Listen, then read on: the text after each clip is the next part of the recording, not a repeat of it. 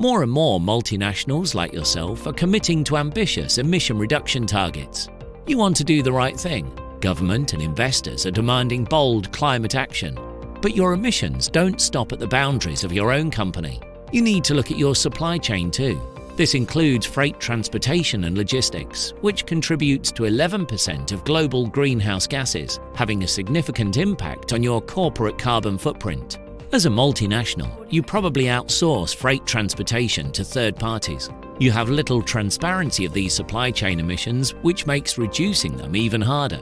Smart Freight Center can advise you on how to develop or improve your sustainable logistics roadmap and achieve 30% emission reductions by 2030 and net zero emissions by 2050.